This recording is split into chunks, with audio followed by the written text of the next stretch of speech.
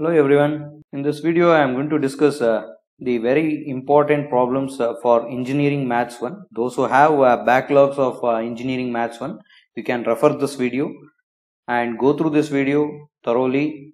You will come to know how to pass this examination easily.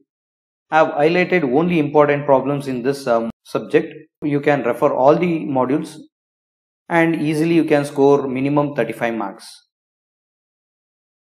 Those who are not subscribed to my YouTube channel, do subscribe to my YouTube channel. After watching this video, press bell button for new notification and also don't forget to press like button. Moving on to module 1. If you study these 4 derivation, definitely you can score minimum 6 marks from module 1. You can definitely score minimum 6 marks from this module. Note down the marks, 6 marks from the module 1. Moving on to module 2, I have considered 3 topics in this module.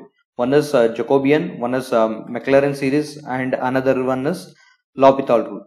So out of these 3 topics, if you study these 2 topics, that is Jacobian and Maclaurin series, or go with another combination Jacobian and L'Hopital rule, definitely you can score 12 marks.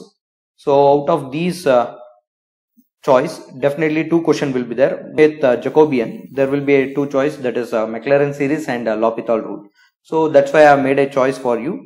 You can go through whichever topic is comfortable for you. Go through that topic and study well for your examination. Okay, these are all the topics. These are all the important questions. You can refer the important questions. Just if you study these questions, it is enough to pass your final examination. And also I have given one more video. You can refer that video, how to score 60 marks. You can go through that video.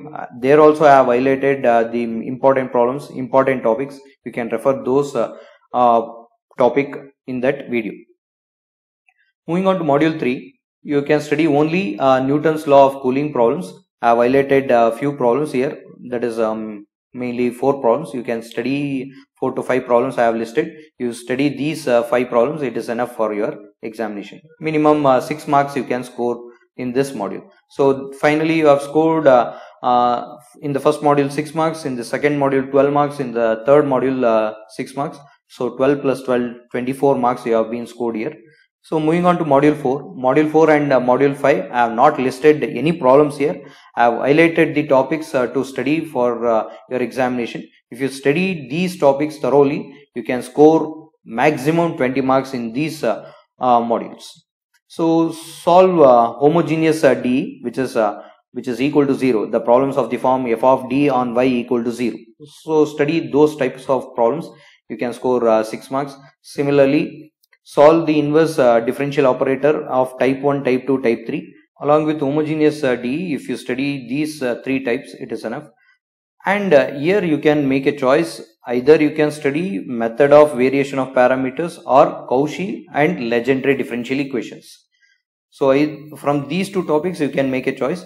So finally you are going to study only 3 topics, that is solve homogeneous differential equation, then solve by inverse differential operator of type 1, type 2, type 3. Type 1 is of the form e power ax by f of d. Type 2 is of the form sin ax or cos ax, or both will be there, divided by f of d square. Type 3 is polynomial, that is x power n divided by f of d. Finally, the option is left to you. You can study, that is method of variation of parameters or Cauchy and legendary differential equation. So if you study these topics, definitely you can score 20 out of 20 in this module if you don't do any mistake in this modules. Moving on to module 5, which is an easiest module. You can study rank, Gauss elimination, Gauss-Jordan, Gauss-Seidel method. Along with this, eigenvalues and eigenvectors by using Rayleigh's power method. And you can have a choice. You can study consistency or you can leave the consistency. If you study these topics, that is rank, Gauss elimination, Gauss-Jordan, Gauss-Seidel and eigenvalue and eigenvector by using Rayleigh's power method, definitely you can score 20 out of 20 in this module. Without any doubts, you can score 20 out of 20. This is the pattern I have choose for your final examination for outcome as passing marks. So finally you will be scored 20 from module 5, from module 4 20. So 20 plus 20 40 marks, and from the previous modules 24. So 40 plus 24 you are going to get 64 marks. Finally you want to get only 35 marks.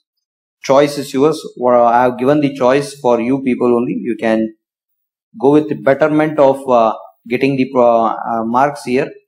So there is a chances of instead of getting a passing marks, you can score very good marks. So finally I will give a conclusion. You can study well for your final examination and come with the fruitful result.